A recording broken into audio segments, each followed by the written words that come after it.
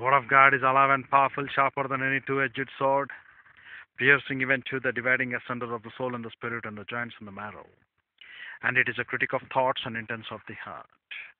All scripture is God breathed and is profitable for doctrine, for reproof, for correction, for instruction in righteousness, that the man of God might be mature, thoroughly furnished unto all good works. Study to show thyself approved unto God, a workman that needeth not to be ashamed, rightly dividing the word of truth, or accurately handling the word of truth. In continuation from the previous tape about the corporate witnesses, the marriage which we have to go through, the leaders of the so-called great USA client nation should learn, at least from the animals, that a marriage or a copulation is between a male and a female, never through homosexuality, never through lesbianism, or never through the so-called bestiality.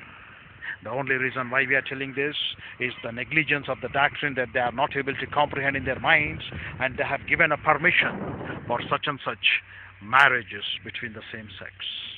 And why is it, dear brethren, Satan, the way it tries to take up invasions against the God's ordered creation to answer in this angelic conflict, so that whenever corporate witness reach to the status quo of maximum glorification unto Christ, and they are telling in return, though Adam and Eve failed, Lord, we are not going to fail. We are going to give you a great glorification unto Jehovah. We are going to give you a great answer. Though the couple of the first one failed, we, the couple of this church age, because we have extrapolated the Christian Institute of Marriage from the Divine Institute of Marriage in other dispensations, so specially to tell that we are the true corporate witnesses. And dear brethren, many of the people who fail to understand this corporate witnesses just enter into marriage to get their libido to be satisfied. And this is what they're going to get in, and they're going to really fail in the truth of the reality that a woman should be a doctrinal woman, a man should be a doctrinal man, and a woman in a doctrine which is resident in her soul, when she responds, it is a marvelous creatures of all time, wherewith God, when in his grace given for us in the form of a flesh, she is a beautiful one to be there, to be enjoyed. At the same time, if a woman, she is not resident in the doctrine, and if she is not able to understand the word of the Lord, nor the man who has given importance for Bible doctrine, both of them have already flunked the corporate marriage witnesses to Jehovah far less. It could be not lesser than equivalent to the same homosexuality, or it will be not lesser equivalent to the same lesbianism, where Satan takes invasion and causes the people not to grow up in the knowledge of Bible doctrine. Dear brethren, how exactly do the born-again husband and wife defend against the enemy's concentrated assault? How do they surmount the internal challenges of marriage as well as the outside influence of the devil's world? They advance together to spiritual maturity while remaining within their divinely ordained roles. They embrace the elevated opportunity and utilize the enhanced ability to exercise the spiritual leadership and authority orientation. The husband initiates what that the leadership, and the wife responds. With Bible doctrine in the mix, man and woman enjoy a coalescence of soul, a unique and intimate interplay, distinctively influencing each other as they move toward the high ground together.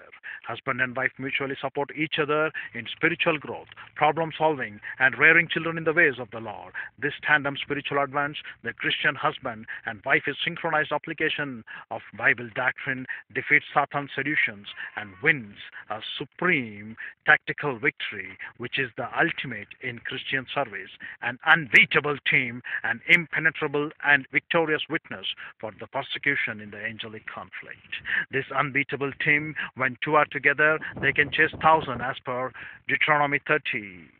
When they are being combined, and that is the corporate witness. If individual, they could be 1,000, but with two combined together, they could be 10,000, which they can chase out. And dear brethren, this is what you and I have to be much concentrated, the mutual responsibility, where a wife and a husband go together, because the Christian wife's subordination to her husband parallels to the subjection of the church to Christ. Therefore, we, the church as well, when we are being subjected to Bible doctrine, when we are being growing up in the knowledge of the word of the Lord and get to the reality of the word and give number one priority for him, then we will be a true subjectors of his word. Then we will be the true people whom Lord will have absolutely delight in us and cause us to be a maximum glorification witnesses in this angelic conflict. Dear brethren, this is a short discourse. Ponder over these things as we continue in the next step.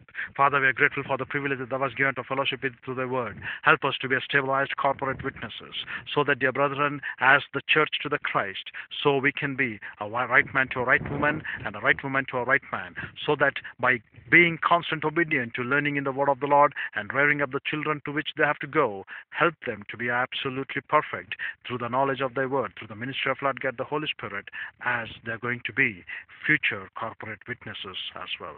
To this extent, we pray that Lord God the Holy Spirit will enlighten us, for we ask it in sovereign Lord Christ's name, Father. Amen.